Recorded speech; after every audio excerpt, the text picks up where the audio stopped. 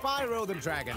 You defeated Gnasty Ganor, collected the dragon eggs, saved all the dragons, and recovered every bit of treasure in the Dragon Kingdom. How do you feel? I feel fired up, Bob. And I'm happy for the dragon world, of course.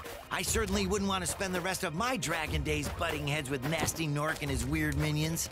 What's a minion? Never mind. You know what they say.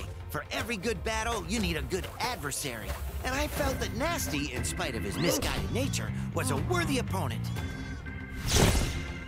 Uh-oh. Here we go again!